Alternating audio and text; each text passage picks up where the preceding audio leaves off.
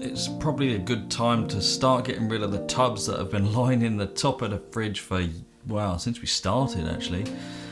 There's flavours that we didn't do tubs for. Royal We, my wife draws the tubs. If you're new to the channel, you don't know, all of these were done by my wife. She uses Sharpie pens and other type of magic things, and she does all the designs, and it's been quite an evolution from the first to the last. So the first, which was this one, and the last, which was this one. Let me show you these here. As you can see, there's quite an evolution. This is when we started the channel under the name of $5 Shake, obviously from Pulp Fiction. And over time we changed it to Polarized Creamery, which was our retail name. But the quality of the artwork that my wife has done has always been excellent. But you know, there's quite a difference there. So as we've run out of room, we thought we'd pack up the tubs and just pick out some of our favourites from here before they go into this little box on the floor, and we start again for 2023. We don't do a drawing for every tub, we only do them for, you know, the odd one here or there, just because we don't have time. My wife is very busy, she has a very busy job, and we have a toddler, she's 2 years old, just over now, and you know, she takes up a lot of time, and we want to make sure that we're there for her rather than sitting down on the sofa every night drawing a tub. It's boring for her, so we have to do what we have to do in life. So let's just grab some of these, talk through them. This was a great flavour. I don't know if you can see it there. It's the Midnight Cookies and Cream, chocolate midnight cookies. Loads of different names for this. Haagen-Dazs made, and it's actually an excellent ice cream. The video is linked below to all of the ones that I'm gonna say, you know, were my favourites. This one was also really good. The actual ice cream that you can buy for this is the Serendipity ice cream, is a bit crap. But our version, much, much better. So that was really nice. Cherry Garcia, that was a good one. Stark Raven Hazelnuts. I mean, look at that, look. That deserves a photo. Great artwork. Stark Raven Hazelnuts was an exceptionally expensive ice cream to make using Lafroig whiskey. I didn't like that one. But ultimately, a really good ice cream. That was my version of Jenny's Darkest Chocolate. Really good ice cream. You can kind of play with the chocolate flavors in that if you want to. Coffee and donut. I really struggled to get a strong donut flavor in this one. The actual recipe only called for 4 donuts, and I think I doubled that and still couldn't get the flavor through. Maybe it's a different kind of donut recipe in the US than it is over here, because it was basically flavorless. The coffee side was great. Rain dough, cookie dough core. We don't have, or we didn't at the time have the big fancy sprinkles that you guys in the US get. Ours were pathetic, but now actually there's a company called Crumbs Doilies. You've probably seen them. They're all over the internet. They're a bakery originally in Soho in London. Their food is incredible, and they also have a YouTube channel, I'll link it below. They sell these giant sprinkles, so I'll likely buy some of those in the future and use them. But that was pretty good. Oh, big failure. I actually didn't release the video for this, but great tub. I'm gonna keep that tub because I do wanna make that at some point. Cinnamon snickerdoodle, that was great. It was a nice cinnamon ice cream. You know, snickerdoodle pieces in there, vegan pistachio, that kind of, you know, that was a really good ice cream, very, very tasty. Hopelessly devoted to Moo. That was, I had to make an entire cake for that one. That took forever to make. Good ice cream though. Chunky Monkey, my first banana ice cream that I actually didn't mind. Caramel Cone Explosion, that was surprisingly good because the caramel didn't go as hard as I thought it would in the freezer, so that was really good. Eggnog, that was loaded with booze. Actually, I probably used the wrong alcohol in this last year, 2022 Christmas. because it had this lime undertone to it and kind of was overpowering for the rest of it. But I'll do this again in 2023. Great tub. Santa Claus straight from National Lampoon's Christmas Vacation. S'mores. Excellent, excellent ice cream. Let me get rid of some of these tubs. Do a picture of that so you can see the tub. That was really, really good. Really top-notch marshmallow fluff. Yeah, really, really nice, that one. Great candy copia. Way too many add-ins in that. Way too many. But Fluffernutter, yeah, not really for me. I can understand why some people like it. Those are like the savoury kind of sweet mixes. It just wasn't for me. The custard Belgian chocolate. I didn't do a tub for the original Belgian chocolate. That was much better, much closer to the Haagen-Dazs original. The custard version, it subtracts from the flavour of the cocoa and the chocolate inside, so it changes the way it's made. But if you go back to the original Haagen-Dazs Belgian chocolate video, it's like 6,500 views now. That one was spot on. You need to use the right cocoa powder. That's really important for that one. Caramel brownie party. This was a suggested flavour, and now it is actually available in the UK and I think other places as well. Really, really good ice cream as well. I used Patrick's recipe. Patrick does the ice cream calculator, the one you should be using anyway. That was really, really nice. The Johnny Depp inspired, Pirates inspired ice cream, loaded with rum. I think I actually just finished off the rum truffle that was in the freezer still. Oh, that was strong. It used the Puss's 50% spice rum. Really, really nice. The first Christmas pudding. Again, this one actually was better than this year's Christmas pudding. I think the actual puddings themselves were better, and I think that's what changed or made it a little bit more appealing to me anyway. But I don't know what you've got available to you. That one, yeah, it was a bit of fun to do. The ice cream itself wasn't, you know, amazing, but all for a bit of fun. Not everything has to work out all the time. Cookies and cream, a classic, you know. Some people put loads of cookies in there. I like to have a nominal amount because I like to eat the ice cream and not just have the add-ins sometimes. Honey lavender. I recorded a rosemary ice cream. I mentioned this in there. I hated this when I first made it. Great tub though, look.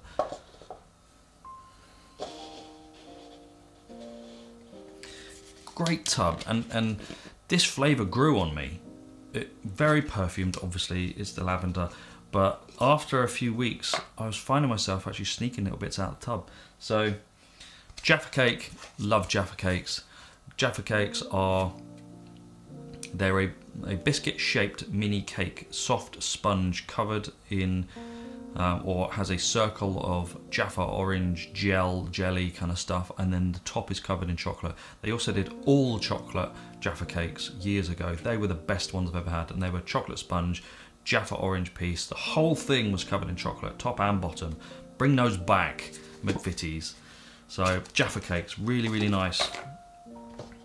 Maple bacon streusel. Yeah, okay. Again, it kind of follows in line with the Fluffernutter thing. It's okay, I guess. I wouldn't jump to making it again. Thick mint, if you love mint, that is one to make. I really enjoyed the little mint truffles, the little round mint truffles that went into that. That was really nice. A nice little mix, but you know, if you're one of these people that likes to use mint plants to make their mint ice cream, I'm going to talk about that in a video next year. I don't, but whatever floats your boat. You're going to struggle with that because you'll need to use the mint extract in all the other parts of that ice cream. So you can save yourself a job and use the mint extract for the ice cream itself. But I'm not going to tell you how to make your ice cream. All I'm here to do is offer suggestions for all these recipes. And this one, I suggest that you make it. This is coffee, buzz, buzz, buzz. If you're a coffee ice cream fan, make this one. It was really, really nice. I'm gonna do an entire coffee series and it's gonna span months and months and months. because for Christmas, over the Christmas period, I got a lot of coffee. We're going to talk about that in another video, but coffee, buzz, buzz, buzz. Really good. The tiramisu topped, that was the first attempt, and it was an excellent attempt, and I used the mascarpone cheese in that as opposed to cream. And that mascarpone really added a nice kind of acidity to it. It's almost like a soured cream slightly. That was really, really nice. Yeah, really, really good. I would definitely want to use mascarpone again in an ice cream. Marshmallow Sky, that is a scoop shop only flavour using blue spirulina for the colour. That was really nice. Marshmallow swirls, 2 different types of cookie dough in there as well. Really, really good. Can't wait to go back to the US and actually get some scooped up in a shop. Let's move some of these around. If you've watched the channel long enough, you know that I normally wear my Cookie Monster lounge pants. But we've got other ones, don't worry. We've got other lounge pants. White chocolate fudge pretzel. This is an ice cream from Gelato Messina. I actually didn't like this recipe. I didn't think the recipe was particularly good. Gelato Messina, they love to put huge amounts of stabilizer in there. I mean, you know, a lot. Twice as much as is actually required. So I don't know, they just say stabilizer. I don't actually know what stabilizer they're using. So I don't have the book. It's not a book I'm really that interested in, but maybe I'll buy the digital version and see what they use, but I don't like pretzels either. Maybe that's why I just didn't like it. Hunka Hulka Burning Fudge, that's another tub that needs a picture. This, I think, is my wife's favourite tub. She loves this one. Great ice cream, really good fudge core to it as well. Irish cream brownie. That is basically the same as whatever the other one was. I don't know, it's one of these piles. Maybe I didn't do a tub for it, but Haagen-Dazs and Ben & Jerry's, they did basically identical flavours. Oh, Dublin Mudslide, that's what it is. I didn't do a tub for it, or my wife didn't do a tub for it. Yeah, okay. I think I'm starting to prefer Baileys in other things as opposed to ice cream. But what I might just do, Haagen-Dazs did years ago, back in, you know, caveman times, they did a Baileys ice cream, just Baileys ice cream, no add-ins, nothing. That was actually surprisingly really good. So maybe I'll revisit that in 2023 and try and remake that. Haagen-Dazs have done some astonishing ice creams over the years. The vegan fish food, really good. The vegan marshmallow, over here, chickpea fluid, or the liquid from chickpea cans, has got a disgusting foul taste to it, and it's really brown. And if you're trying to make white marshmallow fluff, like US bloggers, vloggers tell you to do, using the liquid from canned chickpeas, it fails. It fails because it tastes rank. It tastes horrid. So I've bought some really nice, unique, modern ingredients, gastro kind of ingredients that I'm going to try and create a vegan, plant-based marshmallow fluff that tastes like the non-plant-based fluff. That's the important bit. It needs to taste right, because if it looks right for the internet and you give these recipes to all the people and they go, oh yeah, it's amazing, amazing, but none of them actually make it, then what's the point? You're just bullshitting everyone. You're modifying the pictures, you're lightening the colour of the fluff up to make it look bright white. In reality, it's basically brown. And that to me is a pointless venture. So if you're one of those bloggers and you've modified your pictures, of which I see a lot of when I look for recipes online, you modify your pictures, you overexpose them to bring that fluff, plant-based fluff up as white as it can get, don't do it. Coffee, toffee, coffee. This was another excellent ice cream. It's coffee ice cream with coffee toffee fudge pieces. That was actually picture worthy. As you can see, my wife does some great tubs and artwork. Love that she used to do these. Shame she doesn't have time. Maybe, you know, when life changes and kiddo grows up a bit, we'll get some more time. Biscoff, nice. It was really nice and creamy. Good Biscoff flavour through it. Lots of people kept coming back for that one. We made a lot of that ice cream. Chocolate peanut butter. My wife doesn't like peanut butter. I do like peanut butter. That was really nice. Spot on recipe to the Haagen-Dazs as well. So, you know, that's a good one to make. All these recipes I recommend are going to be linked below. Salted caramel brownie topped. Yeah, okay. I'm not a huge fan of the salted caramel kind of, you know, regime that's out there. Everyone loves it, but maybe it's just me. Fossil fuel, that was really nice. That was a really good mix. You know, I kind of, in a way, I understand why they took it off the shelves, but let's be fair. Surely you can move past the name of an ice cream now. I said this in the original video. You know, we're adults. Just because something's called fossil fuel, does it really mean you have to take it off the shelf? I don't think so. Anyway, salted malted chocolate chip cookie dough. Great. This recipe, this ice cream, salt and straw, in case you're wondering. Salt, straws. This changed my approach to cookie dough. After making this, which I think had 2 different types of cookie dough in, changed my opinion on cookie dough completely. So if you're not sure, try that.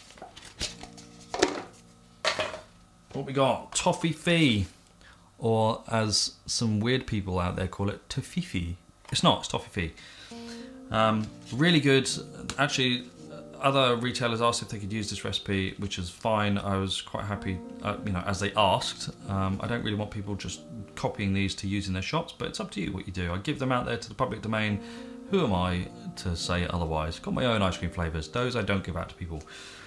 But this was really, really good. It had a nice kind of semi-viscous toffee core to it. Yeah, really nice.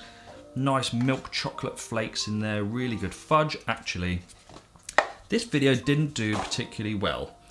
But if you fancy going back to the early days, then this recipe was spectacular.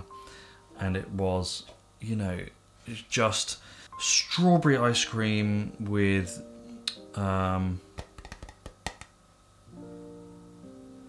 Chambord to boost flavours, and it had fudge in there as well. Yeah, jam swirl, really, really nice ice cream. Last two into Nutella. That was really nice. Nutella is quite a forgiving ingredient to use, loaded with sugar. It stays semi-liquid in ice cream to a degree.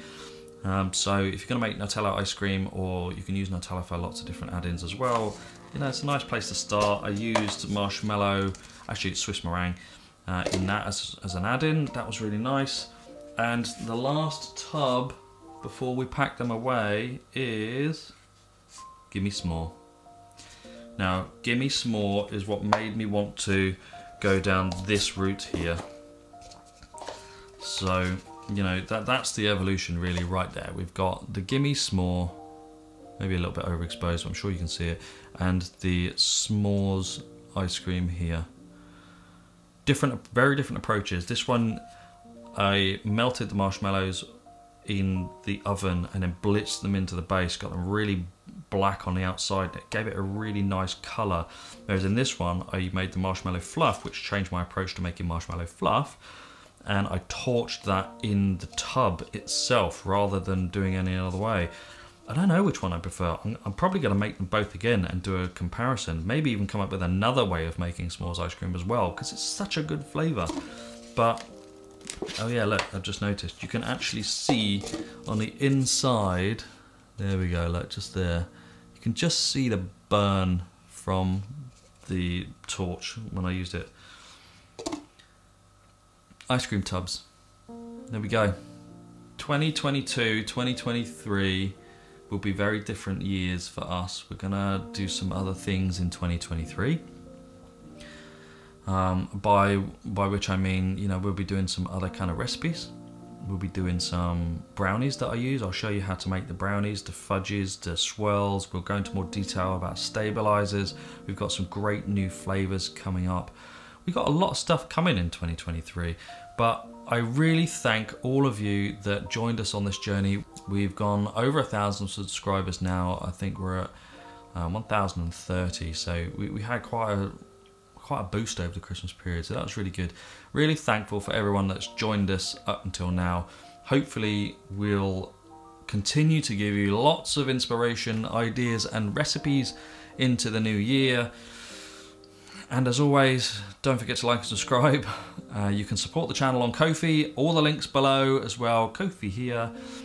And we will see you next year.